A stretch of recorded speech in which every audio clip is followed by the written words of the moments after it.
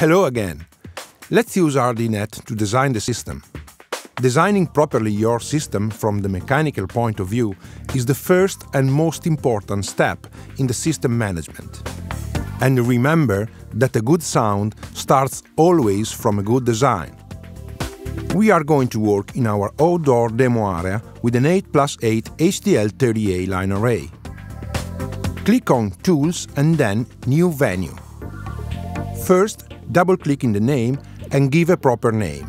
Let's type Main. Then, select the model we are working with, HDL30A, and the number of modules per side, 8, and press Create to build the cluster. Of course, we are working with one cluster, taking for granted that left and right are equal.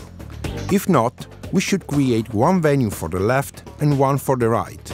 Not in our case. Input the data about listener height, in this case stand up, so 1.7 meters, and then the audience area dimensions.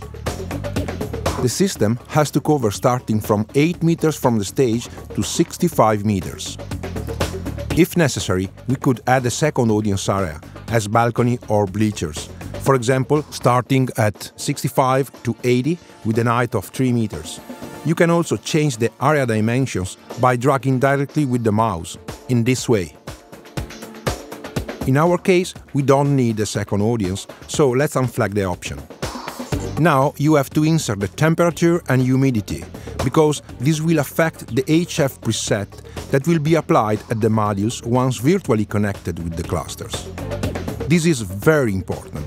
This will cause big changes in the equalization and will ensure a really constant frequency response along the audience area. Let's type 20 degrees and 50% of relative humidity.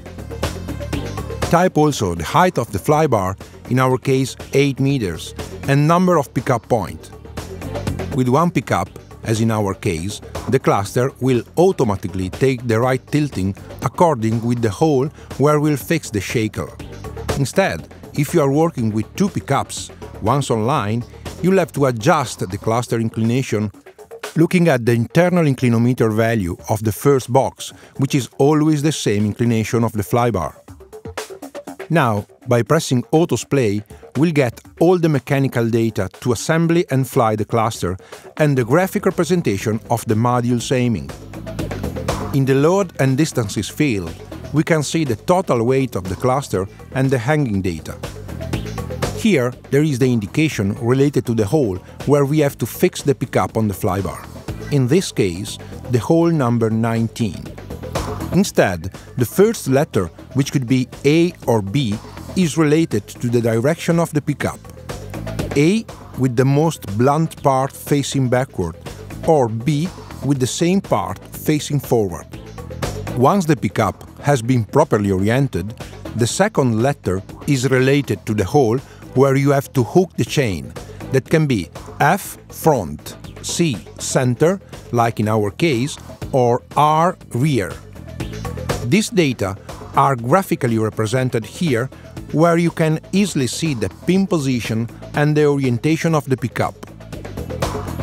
There is also the last speaker distance from the ground, so with a laser meter you can measure the distance to achieve the right height of the cluster. In this field, we see the angles we have to set among the modules, and here the HF correction that will be automatically applied individually to each module according with this design. Be sure to set the system up according with this data. It is possible to print or save to PDF this view. To deepen the line array system design, download and read carefully our line array system design and tuning guide. You will find it in the Download Knowledge Base section of the RCF website.